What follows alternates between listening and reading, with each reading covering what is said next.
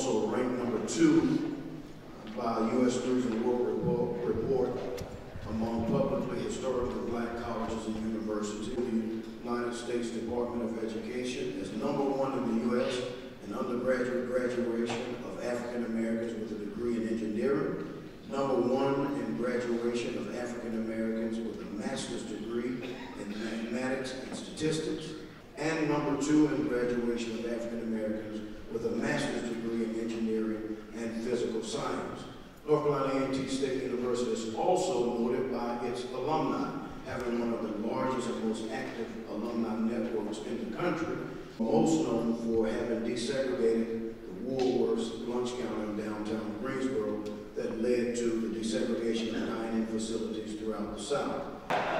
North Carolina A&T State University is the HBCU National Football Champion again after defeating Alcorn State on December 15th, 2018 in the annual Celebration Bowl. Colleagues, it should also be known that North Carolina A&T State University has won 3 of the 4 Celebration Bowl championships, and if we could ever get that game moved to North Carolina, we'll change the name of that trophy to the Aggie Bowl because we win it every year.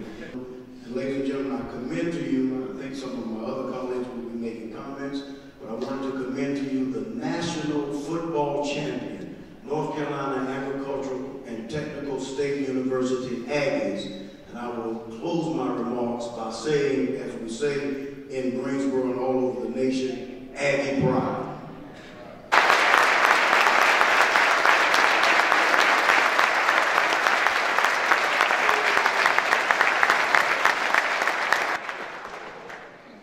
The university has 177 undergraduate degrees, 30 master and 9 doctoral degrees, and that's really quite remarkable. And we're really proud of the academic achievement that's associated with A&T, and really proud of it in Greensboro, and especially their leadership in the civil rights movement and we stood in back in 1960, and just the courage of those 4 gentlemen and all who followed suit and the continued leadership on civil rights issues and voting rights issues. So thank you for that.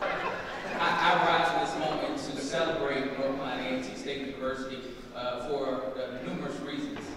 As they're right down the street from us in Forsyth County, celebrate what they bring not only to the state of North Carolina, but across this country by raising the profile of historically black colleges and universities.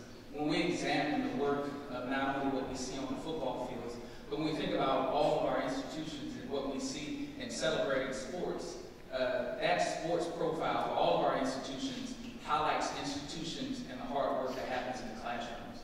And so when we watch North Carolina A&T State University play in the national championship, we're looking at an HBCU that raises the profile and the hard work that happens in all of our HBCUs across the state of North Carolina.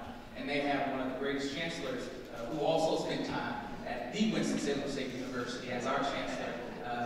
And to Chancellor Martin, thank you for your leadership at the university, and thank you for leading one of the greatest HBCUs this country has to offer. I would say that the football team has been dominant. If you look at their record, absolutely dominant. And I think if you reflect on the seasons they've had, there's an incredible amount of dedication, hard work, perseverance, and discipline that's gone into the football team. And to the football players here today, I congratulate you on your success, and I wish you great success in the future, whether you choose to go into athletics or public service or the private sector or education, whatever you may do. I wish you great success. Congratulations.